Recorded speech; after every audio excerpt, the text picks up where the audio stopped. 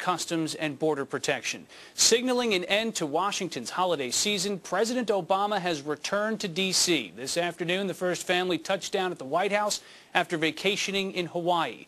Lawmakers are also making their way into town. The House is in session next week, the Senate the week after. Senators will consider the House-passed jobs bill with billions for highway construction and extended unemployment benefits. Congress will work on a $1 trillion increase to the national debt ceiling.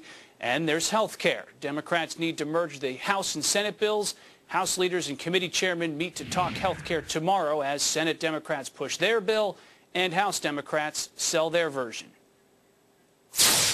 Without adding to the deficit, and that's important, without adding to the deficit. The way the House bill has it, we will be reducing the deficit over the 10-year period that we measure this particular health care bill.